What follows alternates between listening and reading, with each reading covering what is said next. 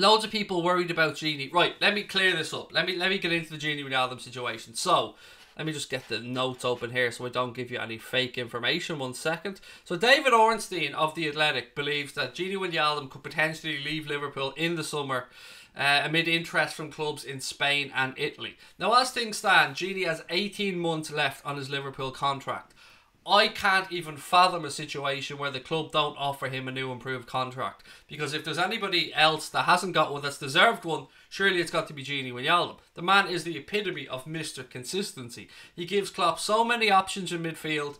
I can't fathom a situation where he doesn't get offered a new contract. Now, I think what the article goes on to say, from what I can gather, is that if he doesn't accept a new deal, or if there's no new deal on the table, that Liverpool have no intention of selling him, and Liverpool would rather let him run down the 18 months that remain on his contract rather than sell him on in the summer. And I understand that, because if, let's say, and I don't know, this is just me guessing, if Gini decides, you know what, I think I need to move on to pastures new. Well, if the club do cash in on him in the summer, I'd be very surprised. As I said, I'd expect him to let him run down that deal.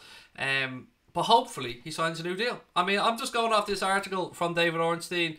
I've no inside information. I said this many times before, but we can come on here and I can give you guys all the good news, but it's only fair that I come on and give you guys the honest news, the negative news at times, and that's an article that's doing the rounds. I don't think Gini would leave. Why would he leave? He's getting enough game time at Liverpool. He's really highly regarded by the manager and the fans. I don't know. All I can do is report what's in the media, ladies and gents, and I'll leave the rest over to you.